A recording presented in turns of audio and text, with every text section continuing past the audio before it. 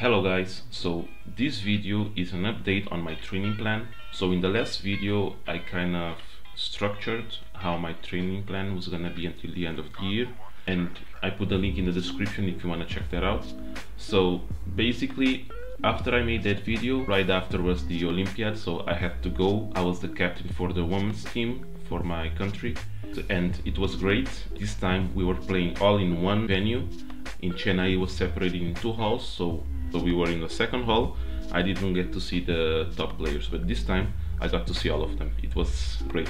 I didn't get to take pictures with them, but I got to see them play, which is pretty awesome. But I did meet a lot of awesome people. I got to take a picture with Kostya and meet some awesome people. But the problem is I had no time for training. Even though I was around chess, I was helping the women's team prepare for games and stuff, I didn't get any time to train myself. The training really started after I came from the Olympiad.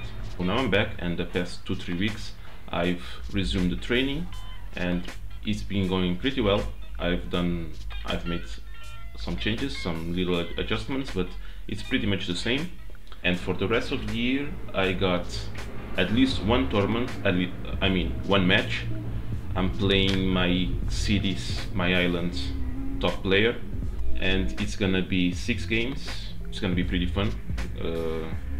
If anything, that's gonna be a good training. And there's also a possibility that I'm gonna play another tournament at the end of the year, but it's not confirmed yet. So if that is confirmed, I will make a video about it, but let's leave it at that for now.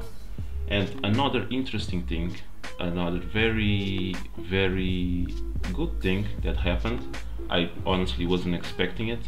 For the first time I got into the top 10 of my country, so I'm pretty happy with that. Okay, now let's talk about the training itself. I was planning to do 2.5 hours a day, but now I've run it up to 3 hours. But actually I've been doing more. I've been doing a little more most days.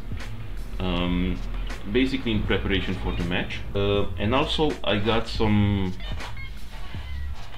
training material, some books that I got from the Olympiad. So first is this chess structures, which I was planned on getting, as I said in the last video. Basically I was only gonna get this book because this is a big part of my chess training plan, getting through this book. But I also end up getting 3 more books.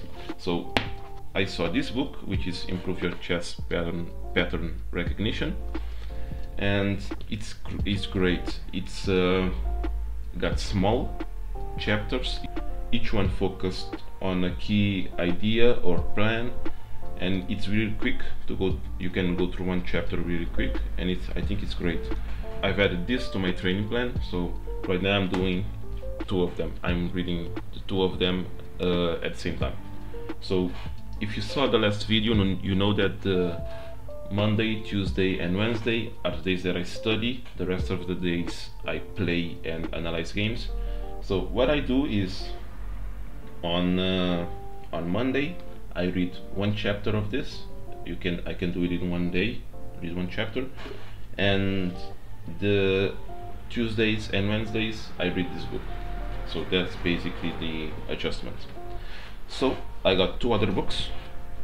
This one is the Slotnick's Treasure Trove. I wanted to get the Slotnick's middle game manual, but I think that's too advanced, and someone said to me that this one is the one you should read before that, because it's aimed for players 1600 to 2200, sorry. So after I get through at least one of these books, I'm gonna start reading this, and maybe after reading this I'll get the middle game manual. Also got this little book, which is a book in openings, but it's just open games, and this is just for fun. On a random day, if I'm not, let's say on a Sunday, I don't feel like playing, I don't feel like doing much training, I just open this book on a random game, and I go through it, and I do it for a couple of games, and it's, I don't know if it's training. I mean, it's training, but it's a more light-hearted training. So that's it for the update. If you want to hear more from my experience in the Olympiad, then you just write a comment in the comment section, and I will do a video about it. I was planning to do vlogs and stuff like that, but it was too much work. I didn't have time to do it. So, but if you want to hear more about it, let me know in the comments. And that's it. I'll see you in the next video.